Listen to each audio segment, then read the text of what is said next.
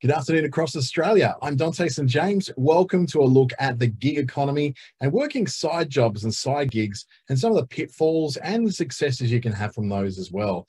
The chat room is open, so feel free to ask questions along the way. The Q&A is also open. We've got a few of us in the room today, so please do ask those questions if they come up. We've got some more information coming up for you in just a moment about how you can watch this later on, particularly if you're wanting to watch it through things like YouTube. Now I'll just share the screen and hopefully it's sharing the right screen. It usually tells me which one it's sharing. I'm hoping it's got the right one. Let me just unshare that because it usually gives me an indicator to say, hey, you're sharing this one. Let's go this one. That's what I'm after. And we're off and racing. So first of all, a quote from John McAfee, who is, if you've ever heard of McAfee antivirus, it's a very, very famous antivirus. And this is a guy who actually made it. The gig economy is empowerment. This new business paradigm empowers individuals to better shape their own destiny and leverage their existing assets to their benefit. And that's very important to look in there, is that going into a gig economy job doesn't mean just simply going in and doing any old thing. It means leveraging the things you're already good at, leveraging the things you've already got access to give you that space to become really successful at what you're doing. What we're going to look at today is what the gig economy actually is. So you've got a really clear picture of sort of the difference between it and things like self-employment or jobs. We'll look at how it's working in Australia right now, some of the options of different kind of gig economy jobs you can go and do, and some of the things you may want to take a look out for because they can get a little bit nasty if you don't really keep an eye on what you're doing and you just kind of let it get away from itself. This is brought to you in the meantime by Business Station and the Australian Small Business Advisory Services Digital Solutions Program. Business Station presents in WA, Regional Development Australia, Brisbane in Queensland, and Treaty Business Consulting in the Northern Territory, where I happen to be right now. A little bit about me. I work with Facebook Australia as a trainer and digital marketing associate. I'm also working quite heavily across the New Business Assistance with NICE program, mostly in the Northern Territory in Alice Springs and Darwin, but also a little bit in North Queensland as well.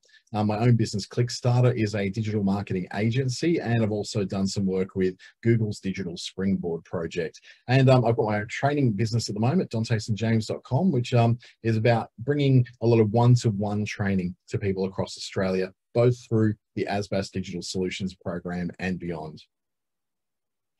So when we talk about this gig economy, what this thing actually means, it's something that's a bit different than, say, going for a job and being employed by someone.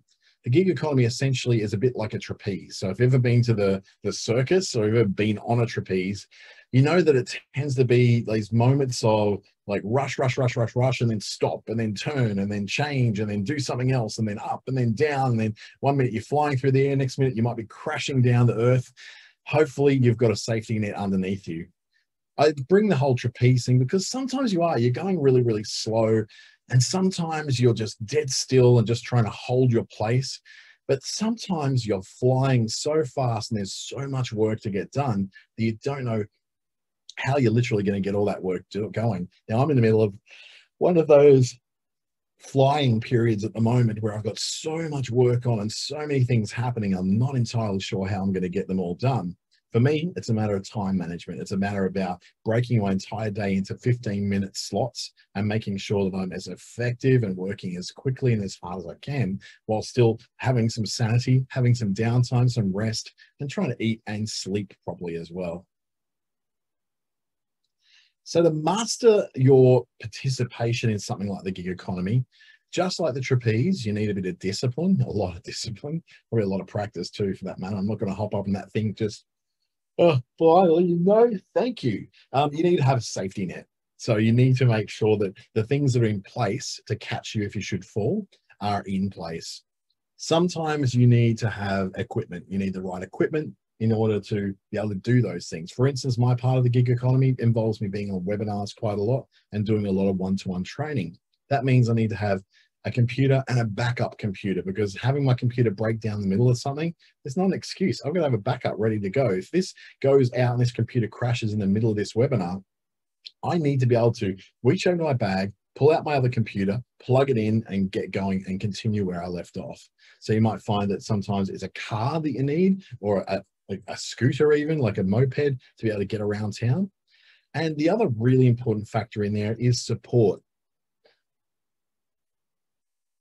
One of the big miscommunications that's come out about the gig economy and side hustles is that you're all on your own and there's no help whatsoever. But you do find that you tend to connect with other people in a similar situation where you've got support. If you can't make that delivery, you can call on someone who can. If you can't make that job, you can call on someone who can. If you're really, really low on work at the time, you can call on those who you know who have too much and are more than happy to share some of that work with you. So it's just about having the discipline to be able to do this on your own because no one's telling you to do it, having a safety net to fall on so that this is not the only source of income you've got, having the equipment to be able to do the job, and also having some backup, having a bit of support. And sometimes it's not job support. Sometimes it's just moral support, someone to actually give you a little bit of a pep talk to be able to help you to get on and get on with the job and keep going, because sometimes it is hard. So what kind of work do you have in the gig economy? Now, some of the most obvious kinds of work that we look at and that we often consider is things like food delivery driving. And we see it in every city around Australia where there's, Uber Eats or Deliveroo or Menulog or DoorDash is the most recent one to hit our shores as well. The ability to be able to order food from restaurants and have it delivered to you via a service as well. So those delivery drivers are what we call the gig economy. They're not employed. They're certainly not casual employees. What they are is that they are contractors to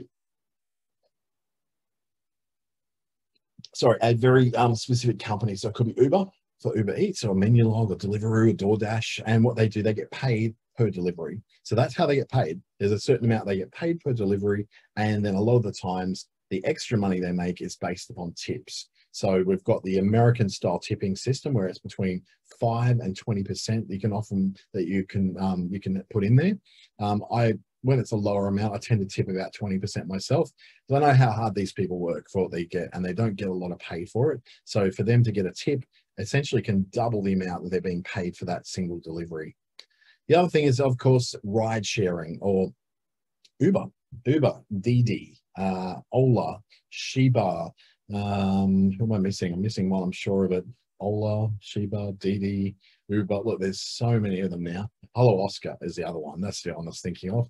And these are all based on the gig economy as well. Uber is not employing people. Ola is not employing people. You are your own boss with your own ABN and you do your own work. So what it is, it's just a system that you become a driver for. And then you essentially, it's up to you for how much work you do. So you can say, I'm only going to do this for maybe an hour a day. Or you can say, you know what, this is now my primary thing that I do mostly. And that's it. Naturally, Uber's not going to give you a car. Ola's not going to give you a car. It's your car and it has to live up to certain standards. And we'll have a little bit of a look at that later on. Other things can be things like graphic design and web design. It could be advisory services where you are advising people. Marking exams is a really important one. Or things like doing what I'm doing now, hosting webinars. It's actually also a very important one as well. Then there's markets. We didn't believe it, but markets are a bit of a gig economy as well, because basically you are the person who's getting paid to be there, but you may not necessarily be the owner of the market stall. People who are salespeople can often be done in the gig economy. So they're only selling this product today, but tomorrow they might be selling it to someone else. In fact, gig economy is probably easy to wrap up in, people who do supermarket demonstrations. We haven't had any during COVID, obviously, but there's been a lot of those demonstrations in supermarkets. So you do a taste test of maybe some jams or taste test of some cheese or a new product. That's a gig economy thing too. Those people are not employed by the company there. They do taste testings and demonstrations and samples for all sorts of different companies. It's the one that you see them in this time just happens to be the one that they were doing on that particular day. It can be people who are more obviously the original gig economies, I guess, it's the artists, the musicians, the artists, the painters, the theatre, the actors, who their actual 100% of their whole income comes from doing gigs. And that's essentially where it came from. The bands don't get paid until they do gigs. They need to do gigs, which is basically shows. So it's just a way of saying they're doing a gig, they're doing a show, and that's a similar thing. So none of these things get paid unless you actually do the work. So it's not like you can go and fill a seat in an office and pretend to work for a day and no one will really notice. In this case, you don't do the work, you don't do the sale, you don't do the thing, you don't drive the car, you don't deliver the food, then you don't get paid. Really, really simple. So that's about, I guess, the most fundamental gig economy, I guess, definition is you don't work, you don't get paid. So it's also known, obviously, as freelancing. So it's the same thing where you don't have a boss. It can be called contracting sometimes, although not contracting, say, for 6, 12 months, that kind of thing, just short-term contracts. The side hustle is another one we might hear, where you're taking on a side job to a job you're already doing. There's so many Uber drivers and delivery drivers in the country right now who work a full-time job during the day, and for a few hours at night they'll drive for Uber as well to make some extra cash on the side. And it's also what we know as the home-based business as well. Most people who work from home are not, well, before COVID, we're not working for a company, they're working for themselves and doing a home-based side job. The whole thing about the gig economy is that it's based around having no boss and no set hours, which is a big one for me. I hate being told to work from 9 to 5. I want to be able to work the hours that I want to work. If I want to work late into the night, damn, I can do it. I can do it. It's up to me. But likewise, it's just as good to have no boss. There's no one person I have to report to who's the person who decides what I'm going to spend and how I'm going to work and what I'm going to earn as part of my job. I'm the one who sets the dimensions for how I work. And it feels like a great thing. It's a lot of freedom. But at the same time, as we'll gather a bit later, with great freedom comes great responsibility as well. And of course, like we said before, the more you work, the more you're going to earn. So how does all this work in the context here in Australia? What is the position we're in when it comes to, I guess, freelancing and the gig economy, and how people in Australia tend to be doing this? Well, it's growing very fast. It's the first trend I can tell you about the gig economy. 3.5% of the workforce in 2013 were involved in what we call the gig economy now. Now it's 7.2%. So it's been a large, I think COVID in 2020 really did a lot to push forward the idea of people working for themselves, especially when so many people lost so many jobs. The second trend is that while there might be 2 million self-employed people in Australia, which can count for people like, tradies, we're talking like plumbers and electricians and those kind of guys, a lot of those are self-employed. But out of that 2 million, 550,000 of us are in what we call the gig economy. And that's all those things we were talking about before, from bands to web designers, to people who don't have jobs, and they work from gig to gig, job to job, contract to contract, often in very quick succession. So let's have a look at some broad options that you can take advantage of when it comes to the gig economy. Now, I'm just going to quickly turn off my video just because I think it's getting in the way, and I just want to open up the screen a little bit more easily for you to be able to see. Let's turn it off. Off we go. So broad option number one I'm going to give you, and trust me, these are very, very broad definitions. So we've got the delivery drivers and the people drivers. So when it comes to people driving and delivery driving, there is most certainly a lot more legislation in place when it comes to driving people. So you'll need a specific class of license in just about every part of Australia to be able to do driving like Uber or any of those ride-sharing companies. So it is easy to get into as long as you've got a car, but you do need a vehicle. No one's going to give you a vehicle for that. There are options though, where you can actually rent or lease a vehicle for Uber work. So you will do your Uber work. Let's just say you have a good night, you make $200. So you might have to pay, $300 or $400 a week to have access to that vehicle to be able to do that work. So if you're making $200 in a night, if you're going to be paying $400 for the week for this particular car to have access to it, then you have to go, well, it's going to take me 2 nights out of 5 to make my money back. So I'm not making money until I do day number 3, 4, and 5. So that's something to really bear in mind if you're renting or leasing a vehicle specifically to do this kind of thing. It also is a problem Because you need public liability insurance, and you'll need potentially something like workers' compensation insurance, only if you are, for instance, letting other people use your car to do this kind of thing. They essentially become almost like an employee, where you have to be covered by insurances. And there's some licenses you need to get. They're mainly around the passenger rating that you can get. So a license which allows you to take paying passengers to places. It can also be really, really seasonal. So, for instance, if you're in somewhere like the Gold Coast, where the summer season is madly full of people, but winter is really quite quiet, you'll find that there's a lot more Uber drivers present than what in the summer than what there is in winter. Or it's just the fact that there's a lot of Uber drivers on the road even in winter, but not a lot of them are actually making very much money because there's not as much demand for what they do. The similar thing happened with taxis in Broome, where I was in Western Australia just a couple of days, or just yesterday, actually. I got home from Broome. And what I found over there is the last time I went there, which is in the off season, there was not many taxis. In fact, I was told there's only 6 taxis and drivers in the whole town. When I got in this time, though, in the middle of the peak season, there's tons of taxis. There must be at least 30 to 40 taxis in town, and they're always being used. But it was much easier to get a taxi because the load was shared across a lot more people. So you find that seasonal things do affect the success of someone who's working on these systems.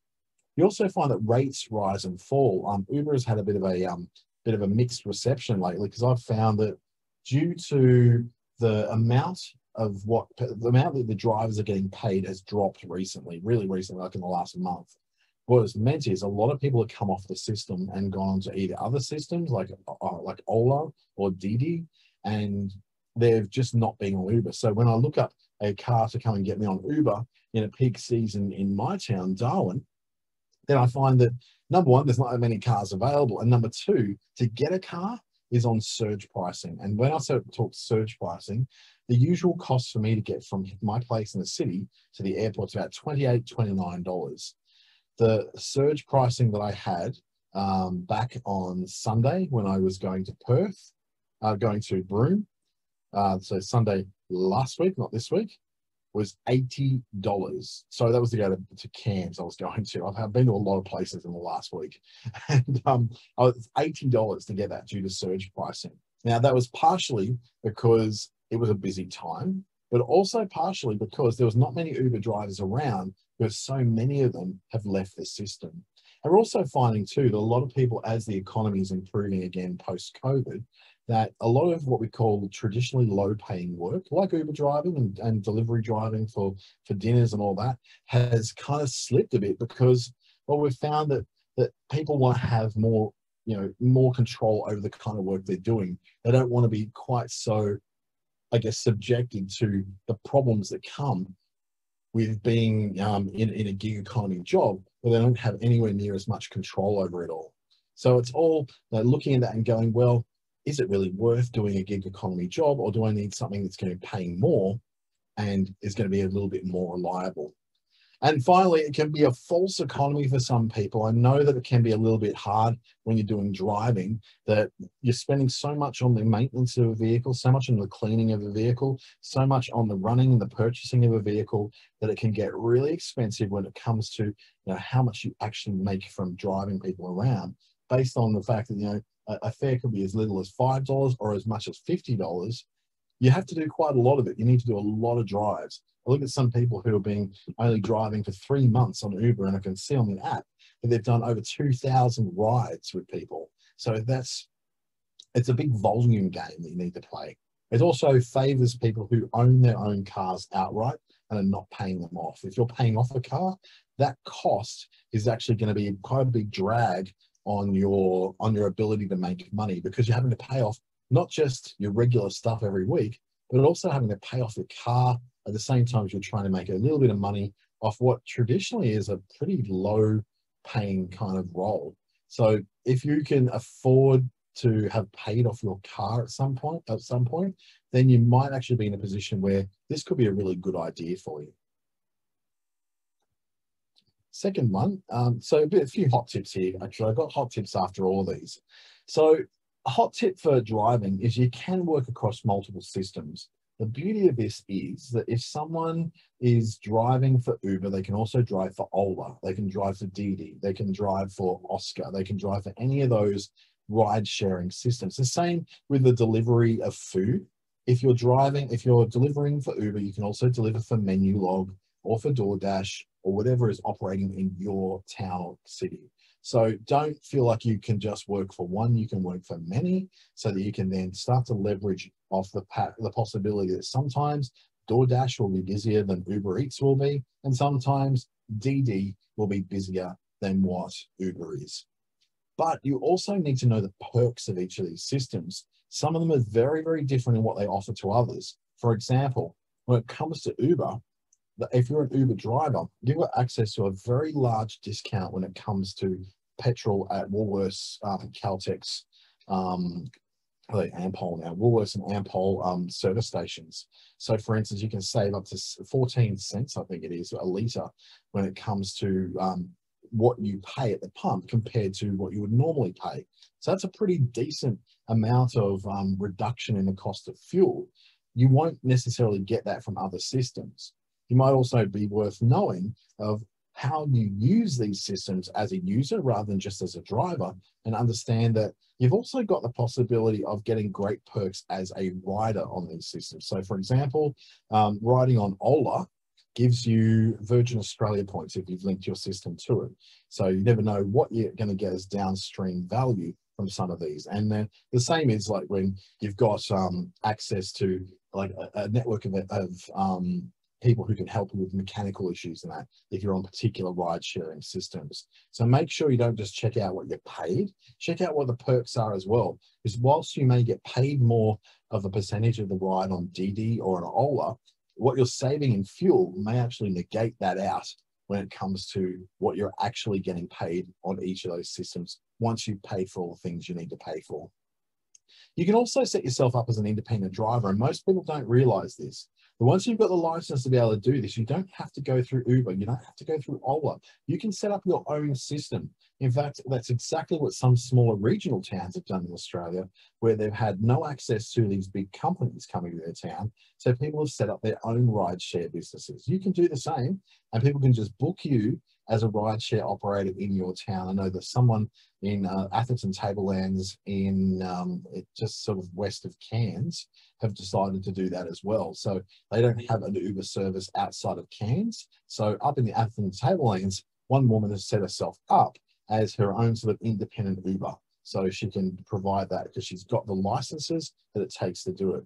To find out more about those licenses, by the way, you just need to visit your motor vehicle registry, whatever the equivalent is in your particular state or territory, and they can let you know what kind of license you need and permits you need to operate as an independent driver like that.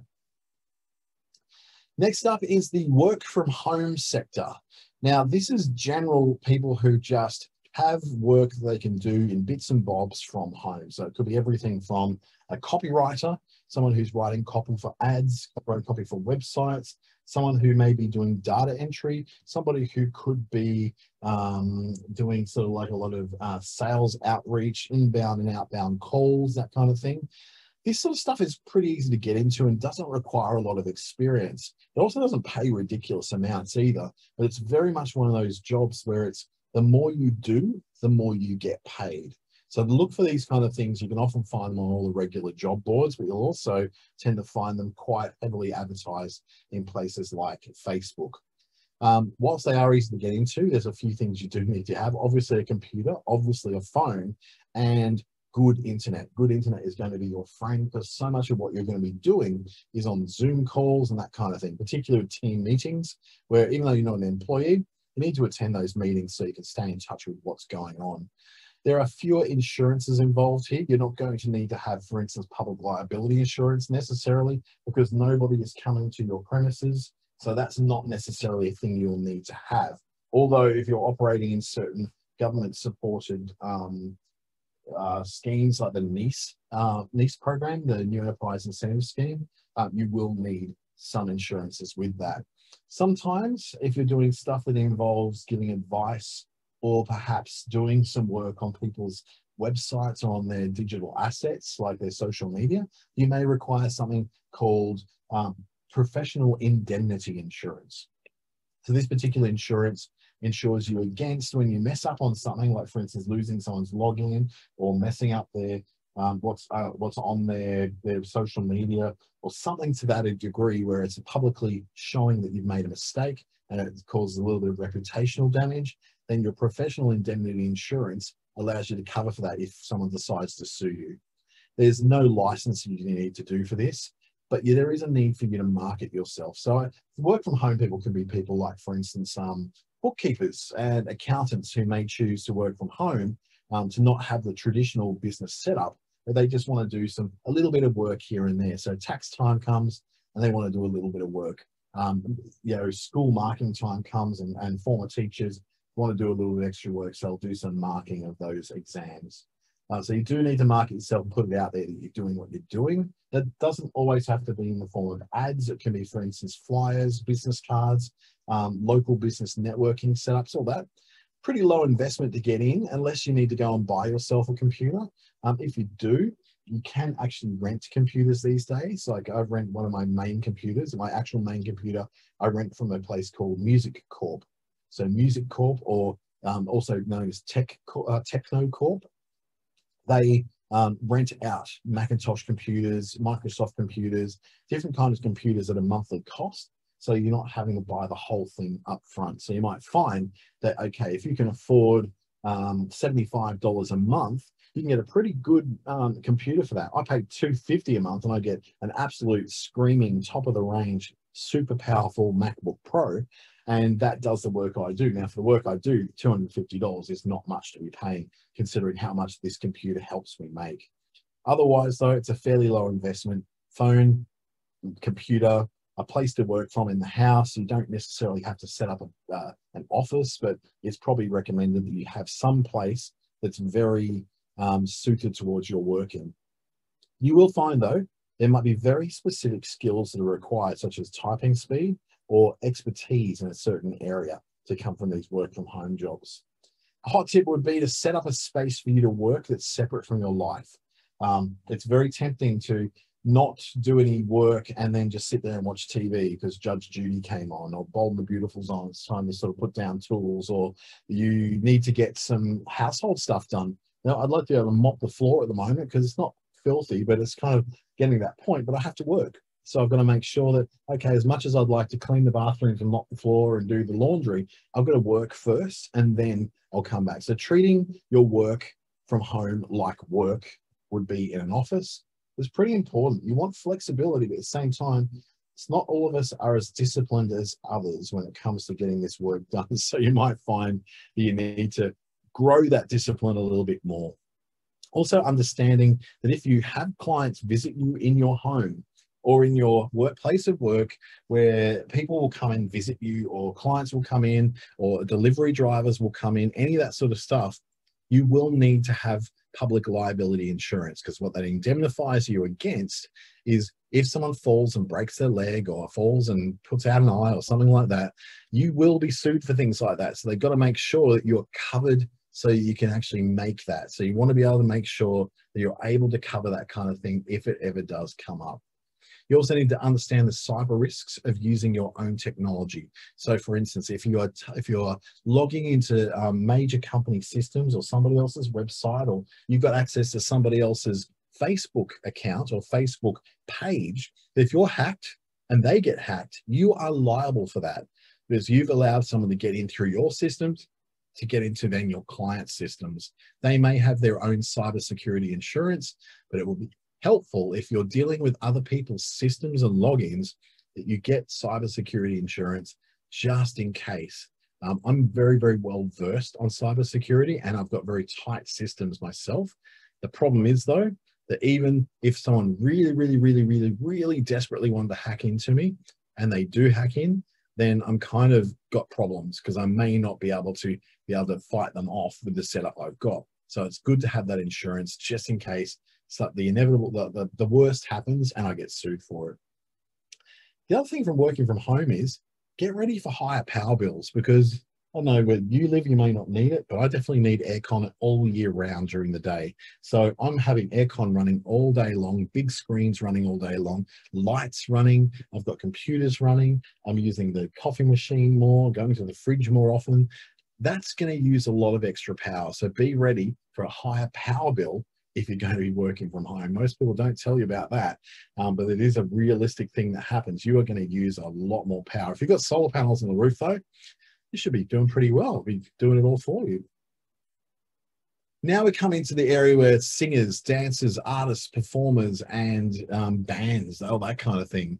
So this can be very hard to go into, and it takes a lot of talent and connections to start to build your following or to build your way of moving forward. There are fewer insurances involved. Sometimes some performance, some spaces will require you to have your own public liability. So if you, I don't know, you sing a song that gets everyone up in arms and they start like rioting or something, someone wants to sue you, you're covered for that.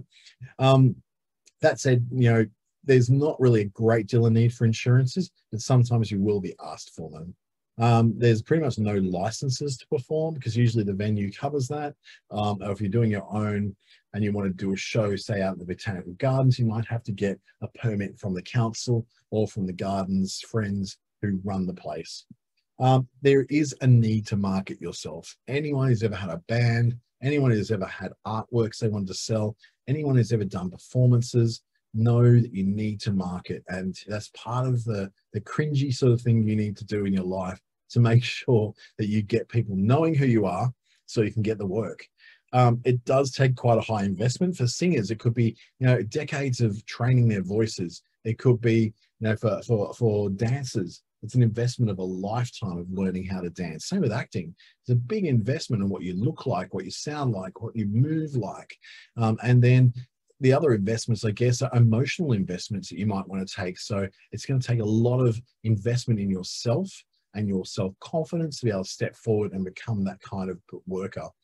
If you're not already working in the art space and you'd like to, bear this in mind too, because it can be very, very seasonal. In most parts of Australia, most of the art stuff happens during the summer months. So you're going to go from anywhere between November through to about March, where you're going to have the peak amount of time that people are, I guess, out and about and doing things, doing outdoor things, but even indoor things just seem to be so many more in the summer months. When it comes to the more winter months, we tend to shut down a little. We're not going out so much. We're not going to shows so much. That might be different where you are. If you're in the upper half of Australia where it's more tropical, then our winter months are actually our peak months. So there's a lot more on. There's festivals, there's football games, there's all sorts of stuff that may involve people being involved in the arts doing their gigs.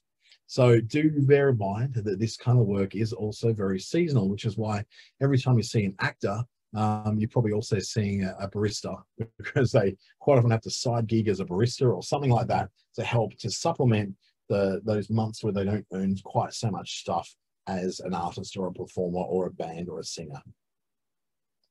Hot tips for you: join arts collectives to get the inside word on gigs. That's where you're going to find out about things that are coming up. That's where you're going to find out things that are going on. It might mean subscribing to groups that are online, getting into local publications for the arts and for performances and shows and gigs. That kind of stuff allows you to get the inside word so you know what's coming and when. Also apply to perform at festivals and exhibitions. That can be a really interesting way for you to get work that's not necessarily you needing to drum up a crowd, but it could very well be, so you drumming up a crowd, the crowd is drummed up for you. All you've got to do is rock up, plug in your mic, and off you go. Art is also something that can happen really well at markets. So if you're doing pottery, if you're doing visual arts, if you're doing tactile arts, any of that sort of thing can be really good for selling in markets. So whether it's Facebook Marketplace or a real live market with a stall, art really suits markets really well. And as I was saying, I was in Broome this past week, and Saturday morning I went to a market, and probably about half of the stalls there were food, another probably, probably breaking into thirds. There was food, there was art, and then there was, general sort of clothing and all that sort of stuff. So I reckon a third of it was artists selling their wares. There was pottery, there was visual arts, graphic arts, tactile arts, people who make silks, all sorts of stuff, doing some amazing things, and selling those at the markets. I'd also, if you're playing music, consider that whilst you may be doing songs and music for pubs and clubs, and you want to play in festivals, and you want to be that kind of band who plays in front of large crowds, you're not going to get that every week. So it might be worth, playing something else. I remember there was an 80s band called the Cockroaches, and they had a couple of like really cheesy kind of pop songs they were playing. I remember seeing them at the Caringbah Hotel in Sydney back in the early 90s. And then a little thing happened called the Wiggles, and it was the Cockroaches turned into the Wiggles. They decided there was space there for a children's band, and so they became that children's band, and they became a very, very big children's band, worldwide renowned. And now I think they're on the third generation of different Wiggles, without any of the originals, I think, still playing a part. So it's actually very, very lucrative to be able to go, yes, I'm playing things I want to play at this indie night at this little cafe down the laneway on Wednesday nights. I'm playing my pub gig full of covers of Cold Chisel on a Friday night. But then, what I'm going to do Saturday morning, I'm going to be playing kids' parties. And that's what you do. You get to play music, not always the music you want to play, but you're playing it for different audiences, and you're able to keep that cash flow running that much better.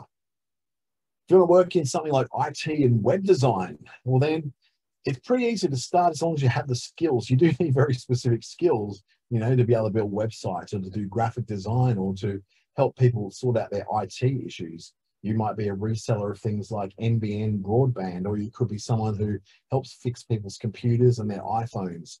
You do need to market yourself quite extensively for these services, because if nobody knows you're there, they won't come to you. Eventually, you will have this beauty of having, a setup where you can just have people, reach out to you from word of mouth. So they're people who discover who you are through referrals from other people. But until that happens, you're going to be relying on trying to attract new people to you from all kinds of backgrounds. So you want to be doing some advertising on things like Facebook, perhaps even Google, or even going as far as having, ads that you're running on local television, radio, the press, whatever it really takes, I guess, to be able to get you to the point where you can actually make enough money to make this thing work for yourself.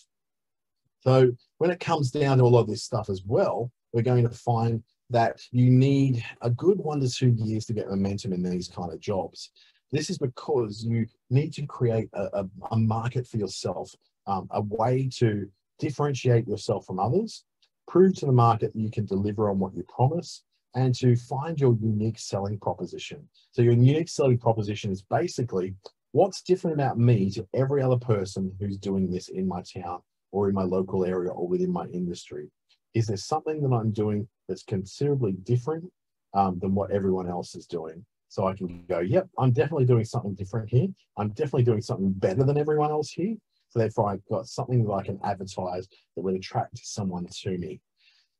You'll find that these service-based things where you're not actually delivering a physical product, although in IT you could be, that you have pricing challenges. And the temptation is always to go into these things very low priced. So you're going at the lowest price possible that you can try and pull, and then try and pull in a whole lot of customers who will buy from you because you're cheaper than everyone else.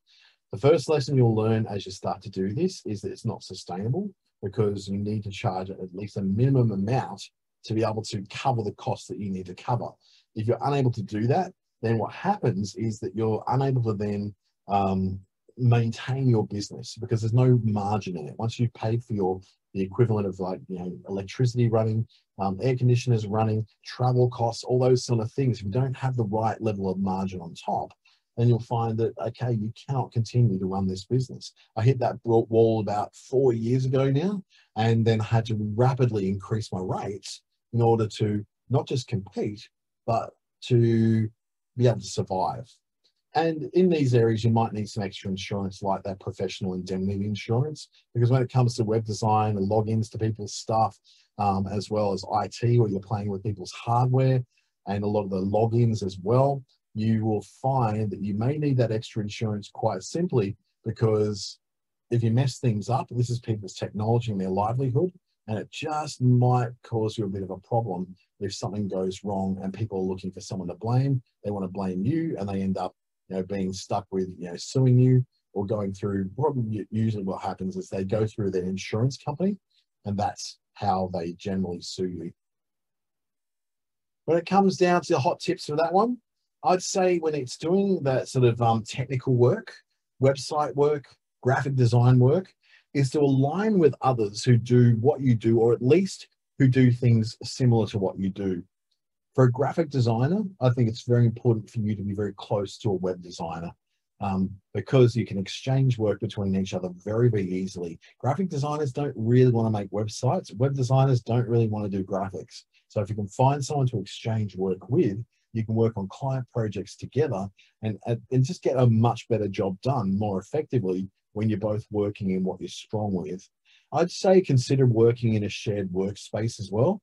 Just being someone who's technically oriented, but also a little bit creative. I know that if I don't put myself quite often around very motivated people, that I'll tend to get a little lazy and my work ethic will start to slip. So occasionally I need to go from the home office and work around other people as well. Thankfully, I've got a group that I can work with here and where I live, but interstate, if I'm on the road, then I find it's probably good to try and go to a shared workspace, or even go to a cafe where you can see other people working on their laptops. Because then being around other people just it just gives you a psychological trick that you go, I'm at work, I need to work, rather than sitting there and just watching the world go by and feeding the pigeons and whatever you do in cafes. Marketing is going to be everything to you. It's going to be a lot of personal branding. For instance, if you're doing things like websites, because it's an area that people don't trust the web developers very much, they will want you to be to know that they're doing the right thing with the right person in the right way. So you need to be able to earn people's trust through things like sales funnels that allow you to sort of nurture a relationship with people as you're going along. So that's what we want you to do, is to be able to, I guess, have you able to very successfully, I guess, put yourself out there and show people what it is you do and who the person is that you are, so that people feel safe. They feel safe dealing with you, and they don't feel like it's a great risk to be able to do that. Your quotes, though, for all this kind of work really do need to be very accurate. They need to be very, very clear on everything that's included and everything that's not included, which is just as important to define. So when you're quoting for things that are technical, quoting for things that involve a creative result at the end of it, whether it's writing out copywriting or building websites or doing social media management for someone, you really have to be clear on what exactly it is that you're doing, what you're providing, what you're not providing, what any extra costs may be, so there's no surprise at the end, and there's no one coming back to you saying, I think you ripped me off because I was supposed to get this and I didn't get this, and okay, I got that. So yeah, please do be very, very clear on these things. It's very important. Then there's the markets people. The markets people have a very low startup costs, although it could be, it might cost you maybe $1,000 to get a tent or a marquee to be putting up. You will need to do that stuff. So no one's going to supply generally that stuff for you. That's the stuff you're going to have to pay for yourself. So even though the low startup cost compared to going to a shop, there is insurance required. You will require public liability insurance. If you have employees or people working for you in that market stall, you will also require workers' compensation insurance or work cover insurance. There will be market fees involved, so you don't get to go to the markets for free. You actually have to pay to be there. Some of those markets can be quite expensive in the form of $200-300 a day, but others are like $30 because that council, it might be a council that's providing that market space. If you're selling food, you will need to be health inspected and checked to make sure that you're properly handling food correctly. If you're selling alcohol, you'll need responsible service of alcohol certification and any sort of licenses that come with that as well. Markets are highly seasonal and highly subjective to weather. So if it's raining really hard, you're not going to get anyone turning up to the market. So while you might have had 10,000 people walking past your stall last week, this week, you may not have anybody walk past if it's raining. So just bear in mind, it can be very, very up and down. Markets also tend to do better when the sun's shining rather than when it's cold. And it also depends on what kind of market it is.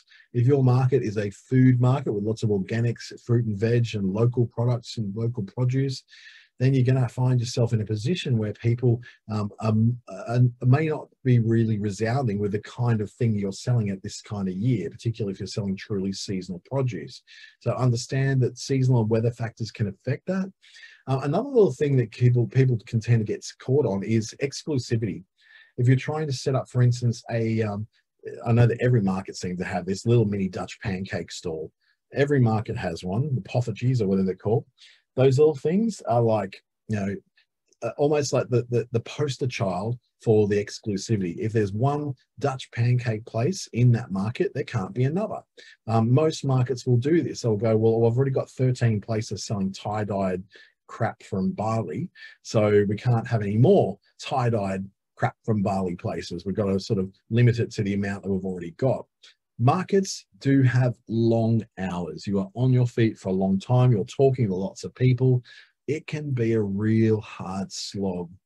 And when it comes down to it, you can work for 8 hours one day on your feet, in the hot, in the sweat, in horrible conditions, and still not make much money. You can walk away with $500 on one day, and you walk away with 25 bucks on the next. So it can be really soul destroying when you go there week after week after week to do this thing and you don't seem to be moving any product.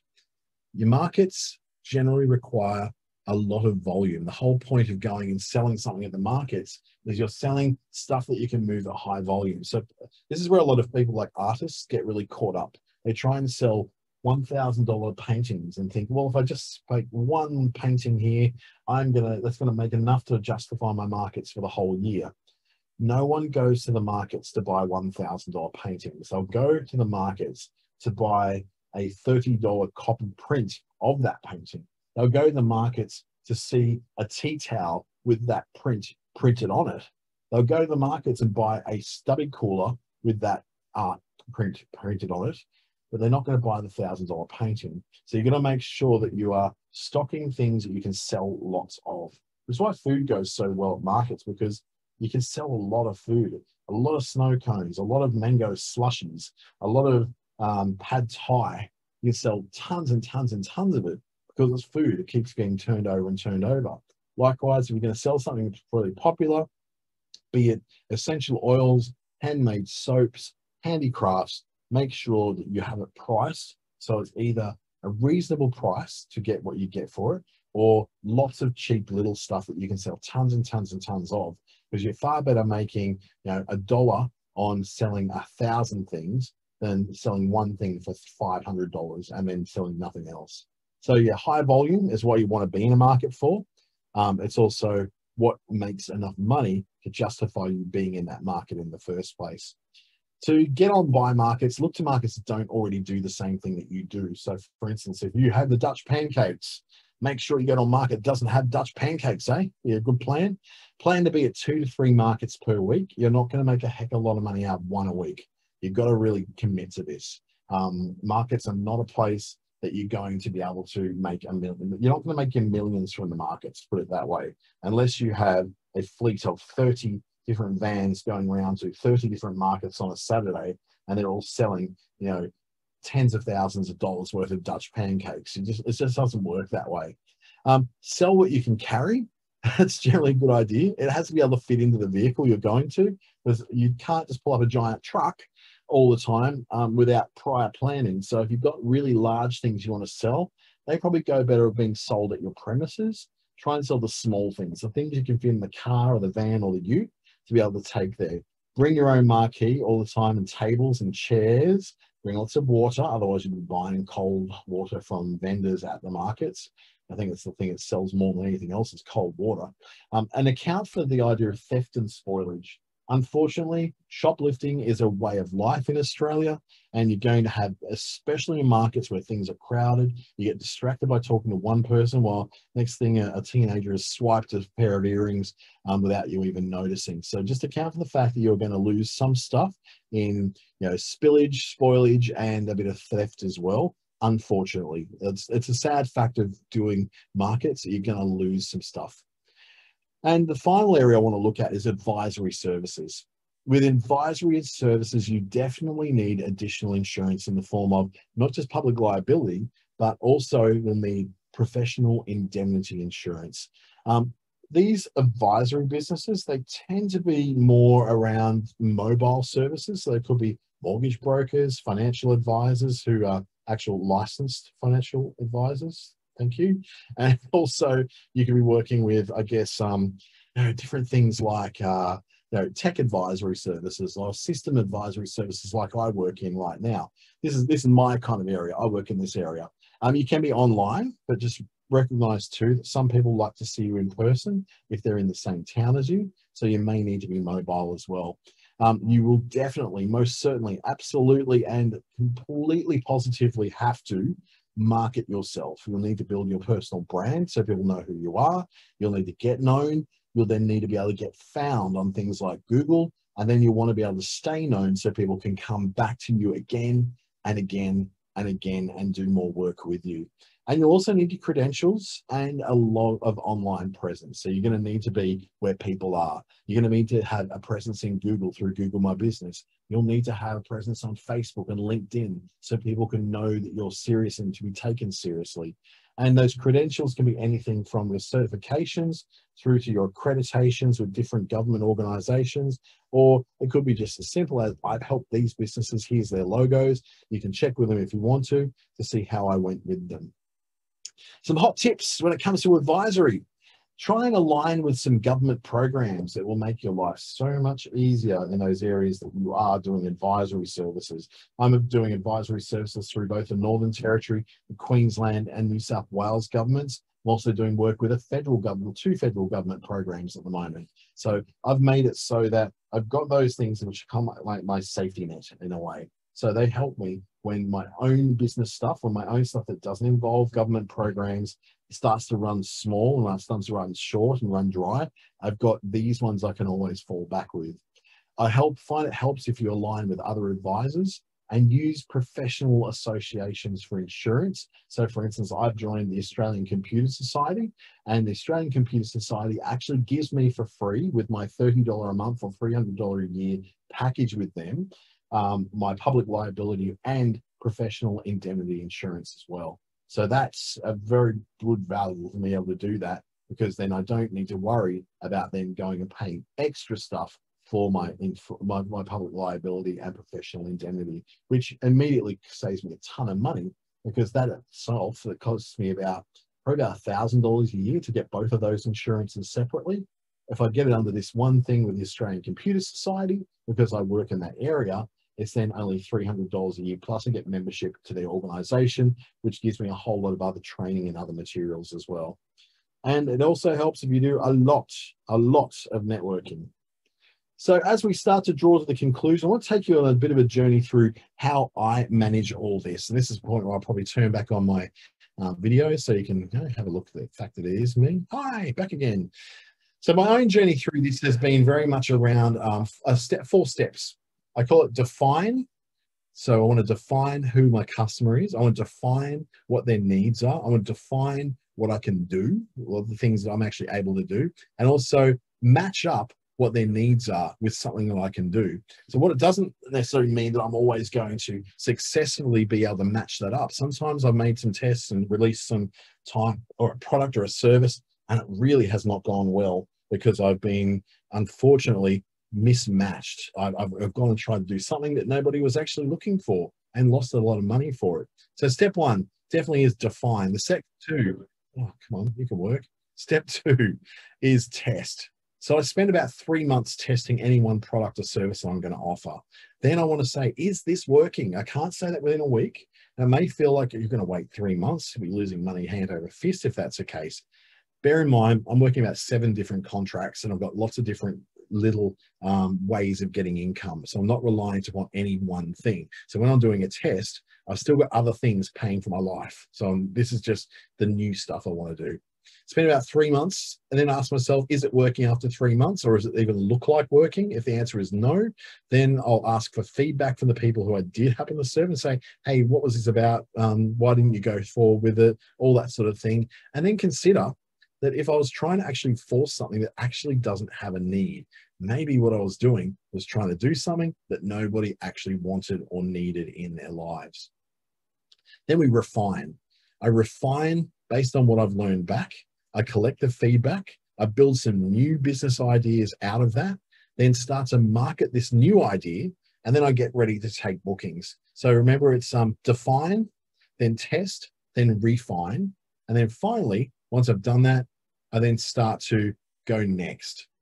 So releasing the new business, spending the 3 months again, see if it works, and repeat that process over and over to see if that's something I want to take on. My original business was a loyalty program that I built an app for, released it to the market that didn't need it. And then when I did my feedback period with the people who did participate with it, they told me in the end that here's the things we really needed to be done. We didn't need this thing, we needed all these other things. And I went, oh, okay. That's really good to know. Now I know what I should have done in the first place. And through that, I built ClickStarter, which has gone on to be a successful business on its own right. So, and the training side of what I do all came out of the fact that I was trying to do a tutorial service that was going to people. What they wanted to do is just, rather than, have these ad hoc problems when they have a problem come up and just call someone, what they wanted was to avoid those problems ever happening before. So they wanted to subscribe to a service that they could use regularly and keep their momentum going. They wanted someone to sort of coach them along the process of doing that. So the reality check when it comes to these gig economy businesses and jobs is that you are responsible for everything in this. You are responsible for your tax. It doesn't get removed for you. You're responsible for your own accounts and your own insurance. Nobody's going to do any of this for you. You have to go and do it. Secondly, there is no safety net. There's no superannuation. You need to put away your own superannuation. There's no injury protection. Unless you've got health insurance or you've got life insurance, things like that, they may count for it, but there's no built-in sort of way that if you get injured on the job, you get paid for the next 3 months while you're recuperating. Then there's the slow days. There's no beating a slow day because sometimes the work just does not come. So just because the work doesn't come doesn't mean you turn to your boss and say, make the work come. You're not going to get paid if you don't have any work. Diversifying is really important because it allows you to spread your risk and to watch out for seasonality in your business that you're running. It also helps you to avoid more than 60% of your money coming from any one particular source. At the moment, I'm sitting on about 55% on one of my sources of income out of 7. That's making me very, very uncomfortable. So I'm at the point where I need to go, I need to diversify again and find a new source of income so that I'm not stuck of having this one source of income being the primary thing I'm doing. And if I lose it, everything goes horribly wrong. I've also got legal obligations. You need sometimes special licenses. Sometimes you have health inspections you need. Sometimes it's against your lease conditions to run a business from your home. You've got to consider whether these are things you're allowed to do or not, or whether you have to go through other channels to get approvals to do those things. And of course, there's the admin. Invoicing, your bookings, your capacity management are all things that you need to handle on your own. Can you take on more work at the moment? Great. Can you not take on more work? You've got to stop taking on work if you can't actually get it done. My books are closed for 3 months because I've got too much work on at the moment. So sometimes you need to learn how to say no, understanding that just because that money goes missing for you now doesn't mean that that money will never come to you ever again. If you need help, you can get in contact with Business Australia. Now, they're a great source of all sorts of questions to do with, it's free membership too.